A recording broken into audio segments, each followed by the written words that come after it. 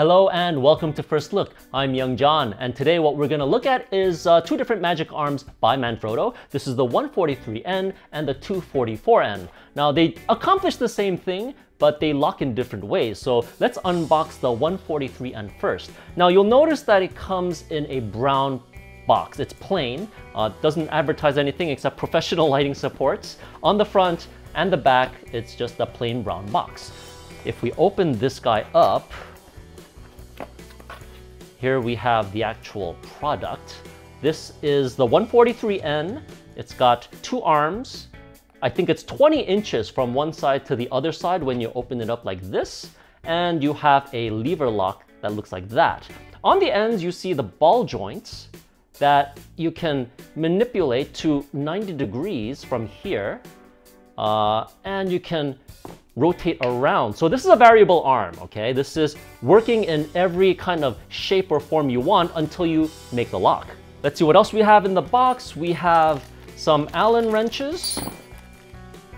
We have two of them here, large one and a smaller one. You have your instruction manual here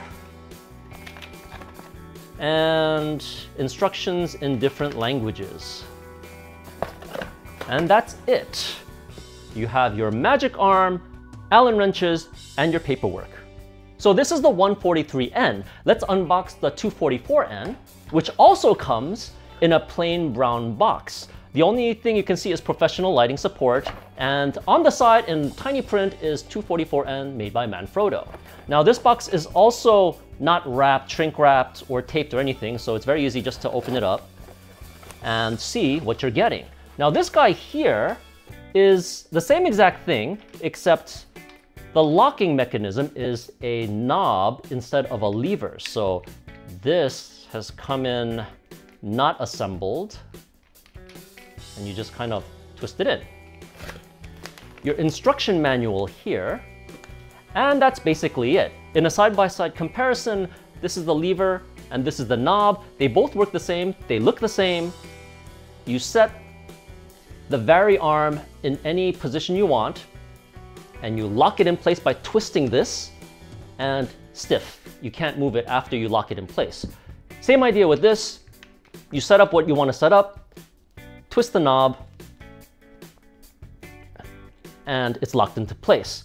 These magic arms scream of quality. Almost everything is made of metal. Now if you look at the build, you can see that the ball joints are metal, all of this is metal, and the only plastic bits are the handle here and this joint over here. They use the same components, and the only differences here are these parts. These are heavy duty too.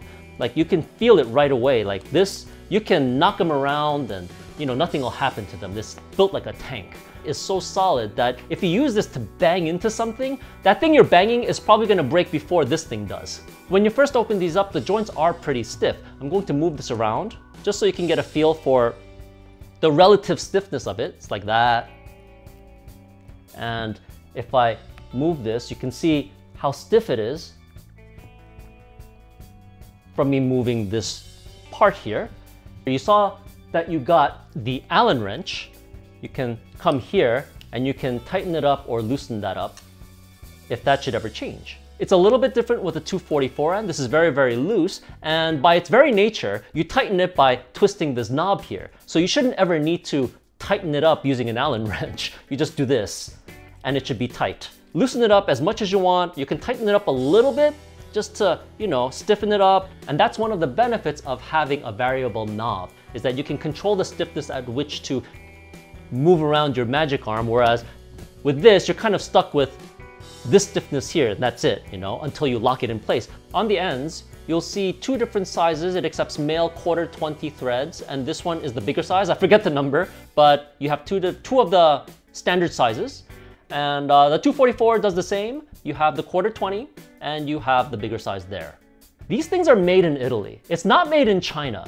Maybe that's why they cost $120 or so, because these things are still made over in Europe where expenses are higher, but the quality is what it is, as it always has been for Manfrotto products. They're all made in Italy, according to the label.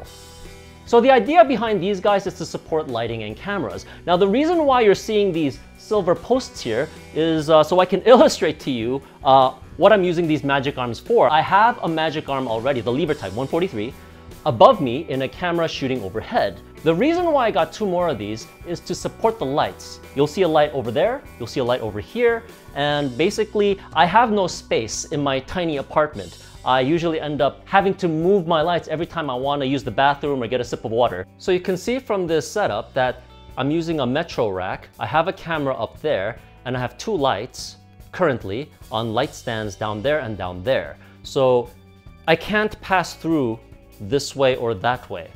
Getting rid of that will save me a lot of time of having to move this aside, put it back, and then readjust the lights. You can't just use these magic arms by themselves. You'll need additional grip like super clamps. So for example, you'll need something that looks like this. And you'll see here a kind of gripping hole that you will stick this into.